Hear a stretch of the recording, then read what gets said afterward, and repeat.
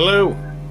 Head movement. Fighters like Cody Garbrandt, Jorge Masvidal, Conor McGregor, Anderson Silva not only implement it effectively, but also draw in a large crowd for the Matrix bullet time flow they give off whilst dancing to the fists of their opponents.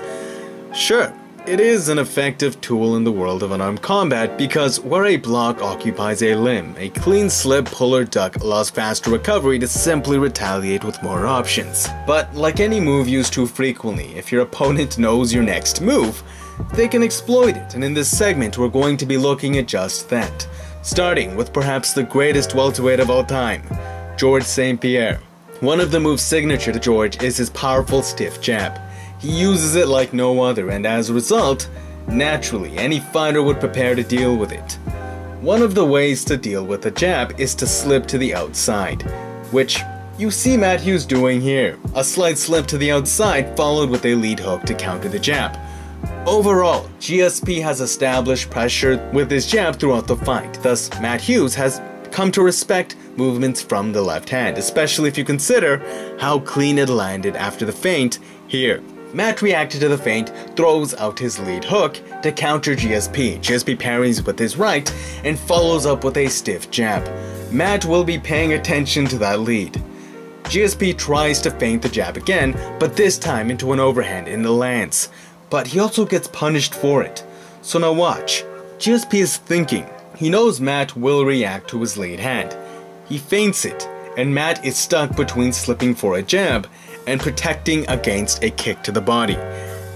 If you pair that with where GSP's eyes are looking, he's not looking at Matt's head. He's actually looking down. Thus, all of those elements combined, the kick lands clean right against Matt's slip. Looking at this again from another angle, GSP made the kick happen by establishing pressure and noting the reaction to his jab, then exploiting the reaction, which was head movement, successfully smashing the off switch. This next clip features Dan Hooker's vicious KO over Ross Pearson. Ross throughout this fight was slipping and transitioning to a punch, exploding from that position, similar to what Mike Tyson was known for. But as Dan caught on to how Ross was ducking, bobbing and weaving, Dan's height advantage when he raised the knee exploited the pattern of behavior, straight up smashing the off switch.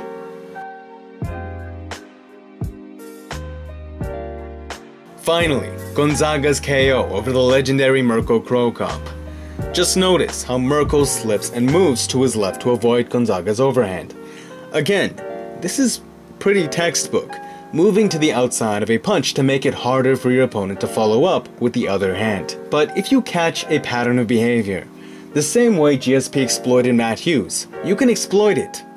Gonzaga sends his right hand forward, and instantly, Mirko's reflexes react to it, and by the time he realizes it's a head kick, it's too late.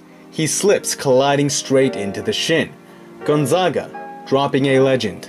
This goes to show that there is no ultimate technique, especially in such a diverse world like the MMA arena. If you have a fixed pattern of movement, there will always be someone who sees it and figures out a way to exploit it. That's essentially the cornerstone or specialty of fighters like John Bones Jones.